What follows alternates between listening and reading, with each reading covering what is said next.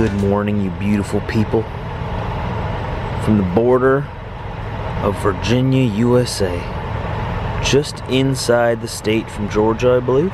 And it's a beautiful day out here. Just beautiful. Standing out here on the side of my truck, just enjoying it. Nice greenery, nice sunshine. Doesn't look like there's a cloud in the sky. Just heard a bunch of fighter jets go flying over me here. Perfect morning. Those fighter jets scare you, Sarge? They scare you, Jesus? No, I'm not scared, man. I'm not scared. All right, come to life for me, baby. Come to life. Wait for her to cycle through.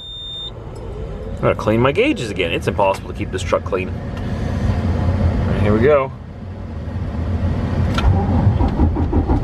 Yes. Wonderful. So, new day comes with new opportunities. We're excited. I love mornings. Once I'm up and about, I hate getting up.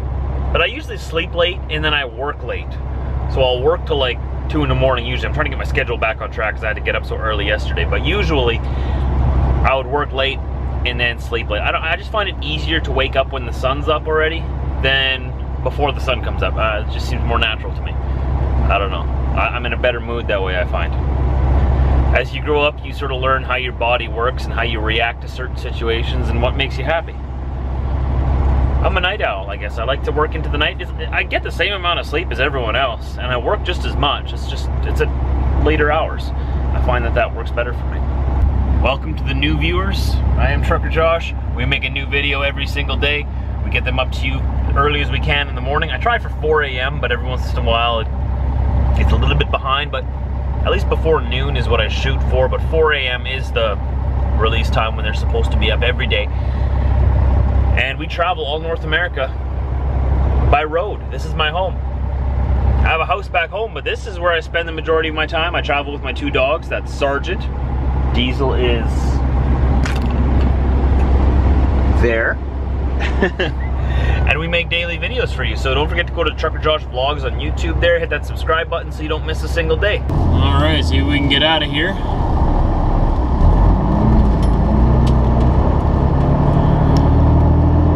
Make our way back onto the interstate. I believe it's Interstate 77 northbound. Another day begins. This is actually a very interesting rest area here. There's all kinds of stuff.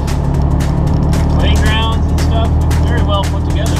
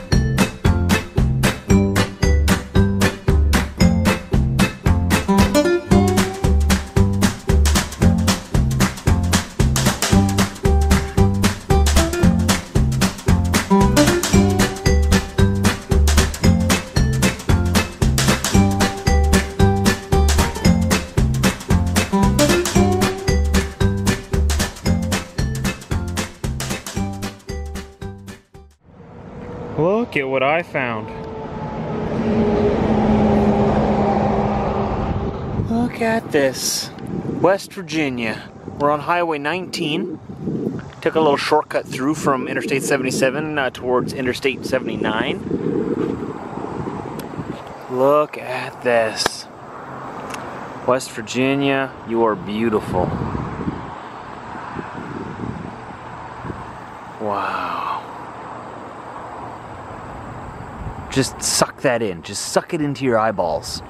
Let it soak in.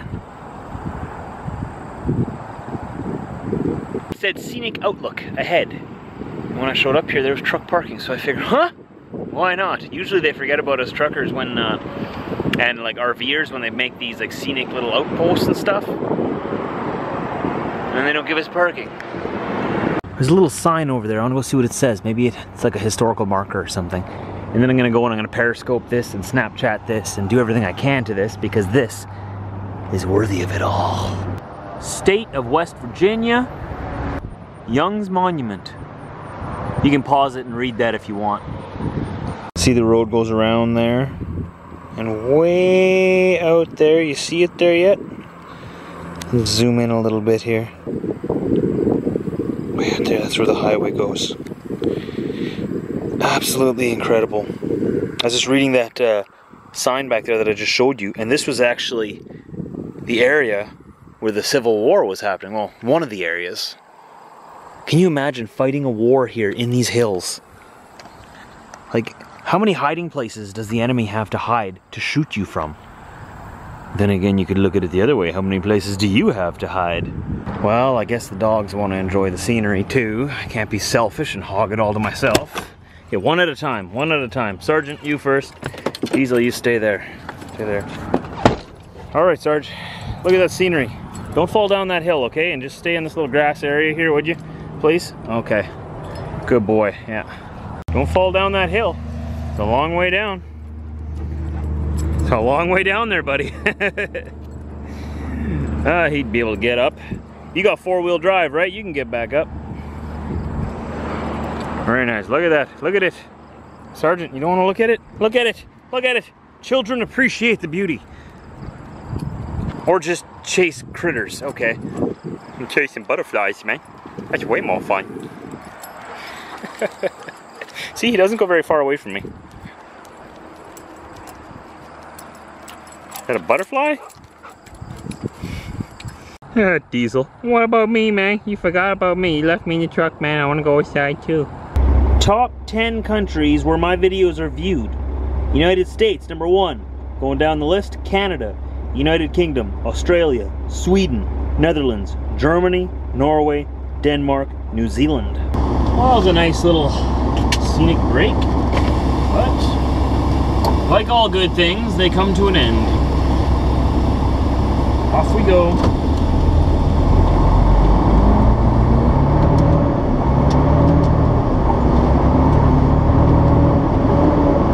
I like it when they leave parking for me at these places.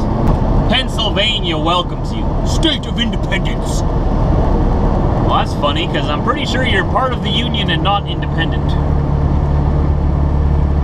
However, I salute you anyways. Pennsylvania, I love Pennsylvania. I would prefer to drive through Pennsylvania in a car, four-wheeler. Just because the roads are so narrow here, as soon as you get off the interstate or the turnpikes, if you get lost in a semi, you can get yourself in a real hairy situation really quickly. Speaking from experience here,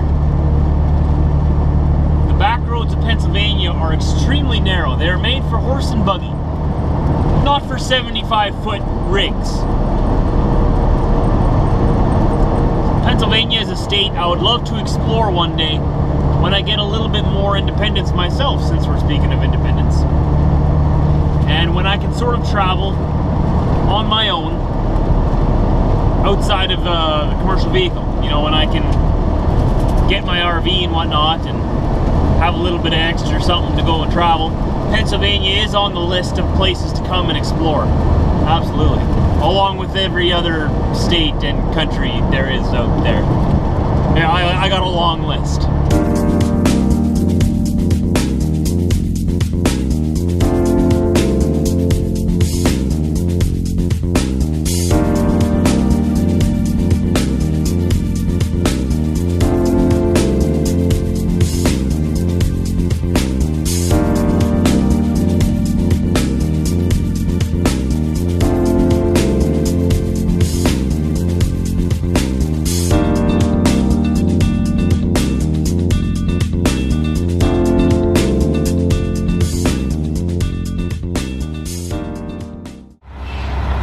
Here we are at the border, about to head back into Canada. Bit of a lineup here already. So they got, what, 5 lanes here, but they only got 2 of them open tonight. I guess it's not that busy for them. But Just on the other side of that line is Canada. You ready to go back to Canada, Diesel?